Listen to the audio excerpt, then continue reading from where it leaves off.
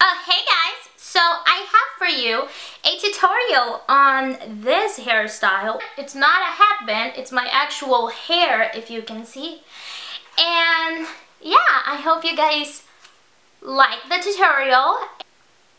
Let's hop right into it.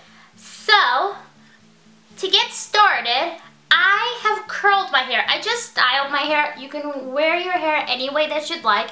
I just feel like when my hair is natural, it's too much volume for the headband and everything. And I usually do this hairstyle when my hair is at least 1 day without washing, because that way the braid really stays where it's supposed to stay. Otherwise it slides even though you secure with bobby pins. All you need is bobby pins. I just use 4 bobby pins and that's good, and I use an elastic just to secure my hair and like separate it. So first, what I do is I grab a section of hair, any section of hair from the back, like way in the back and under here, and then I grab another section from over here.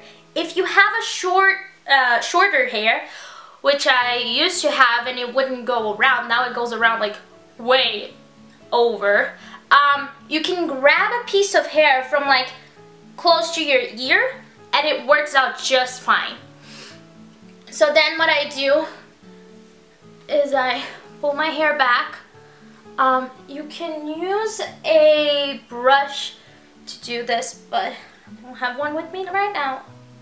So then just do this and you separate. Keep the parts that the sections that you separated. These are gonna be for the braids. And this is just to make sure that the part of your hair doesn't stay, so it really looks as if you have a headband. And so I just did a ponytail, and now I'm just gonna do my braid. You can do any braid that you want. You can do as many braids as you'd like. I've done 3, 4 braids. I've done like 2 regular braids and 2 fish something braids, you know, like those ones that you keep coming with the sections. So you just braid.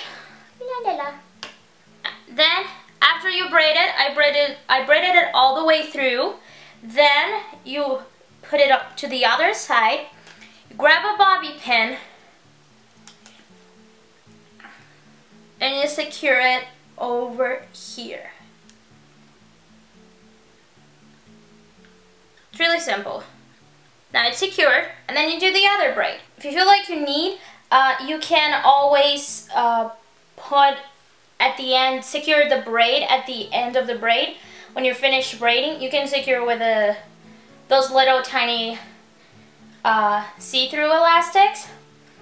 I don't feel the need to do it. I used to do it when I first did this hairstyle, which was a really long time ago. While you're braiding, don't forget to kind of push it to the side so it doesn't have a bulk under here when you turn it around.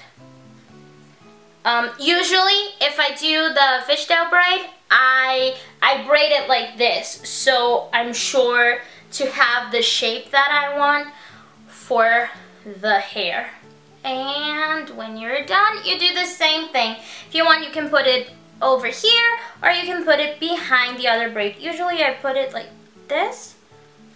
See, this braid is a little bit thicker than the other one. It doesn't really matter. It looks cool if you make different types of braid. And then I just grab a bobby pin and secure the braid itself. Now that both of the braids are secured, I can put my hair down. And what I usually do now is I grab 2 more bobby pins. I grab 2 more bobby pins. So what I do is I grab it here. I grab one part and one part, like right in the middle of the 2 braids, and I push the bobby pin in. So then I'm going to show you this side. So you grab right in the middle of the two braids, and you push it. So then it's secured and you're done. Yeah, that's it. Hope you guys liked it, and don't forget to subscribe.